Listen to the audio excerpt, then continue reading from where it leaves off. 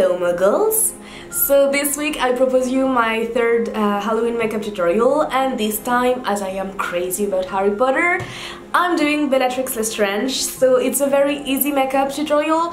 You don't need a lot of stuff, just your usual makeup can work, and dry shampoo for the white in the hair.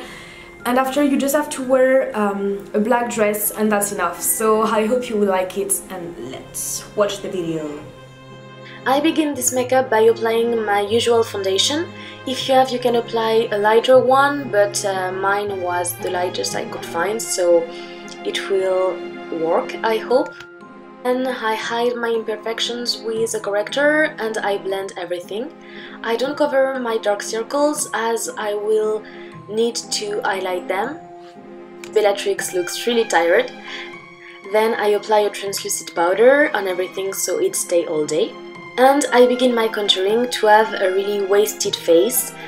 So I just apply a brown powder under my cheek and I will blend it, and I also apply it on my nose to make it appear smaller.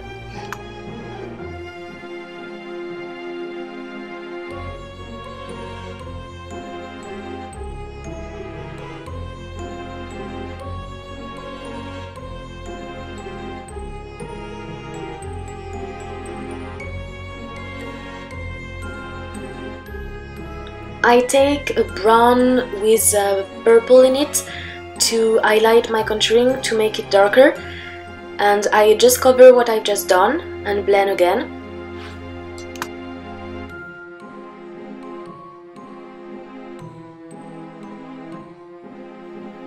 I also apply this color on my lid and on my lower lash line.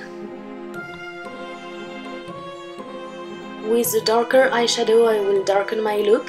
So normally Bellatrix Lestrange doesn't have a lot of makeup, but it allows, I think, to have a more dramatic look. So I also apply this color in the inner corner. I apply a kohl just along my lash line that I will blend with black eyeshadow. Finally I apply mascara to have a really big look and to have a more dramatic look. For the eyebrow, she doesn't have a really defined eyebrow, so I just apply a gel so they hold during all the party or all the night, whatever. It's now time to look tired and to create dark rings under my eyes, so I use a red berry lipstick, just a little bit of it that I blend under my eyes to really create a tired look.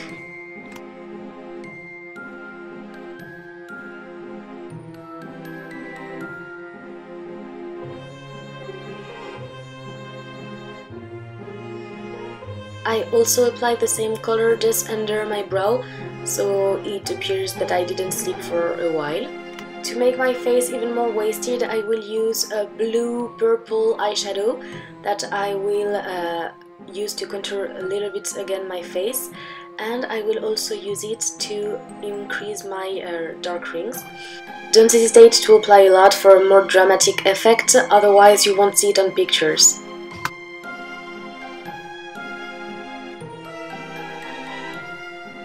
For the lips I used a red berry color, but Bellatrix doesn't have like really dark lips, so I will just remove a little bit of the product with a tissue.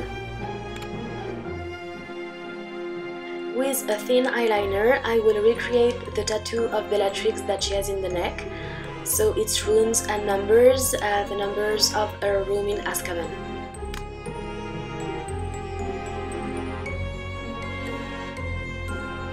To recreate a little bit our hairstyle, we will need first to create curls. So I will brush my hair so it's easier to make curls, create a separation, and then I will make small curls with small locks of hair. So don't worry, I won't show you all the curl making. When one section is done, you can apply hairspray so your curls and your hair will hold all night. When all my hair are curled, I separate them and I will backcomb them so I look a little bit crazy and I create the maximum volume as possible. when it's done and that you have a lot of volume, you can try to make a half ponytail, but a very messy one, so don't hesitate to try different ways and just to create a very messy style.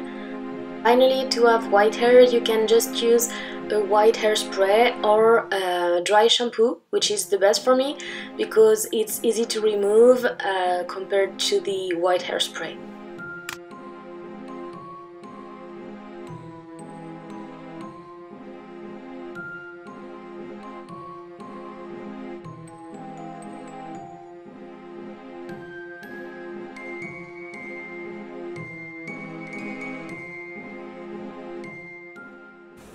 So this is my treasure that I bought in Florida in Universal Studios. It's not the magic wand of Bellatrix Lestrange, but it's the one of Narcissa Malfoy, because I thought it was so pretty and so on, so yeah, I'm so proud of it.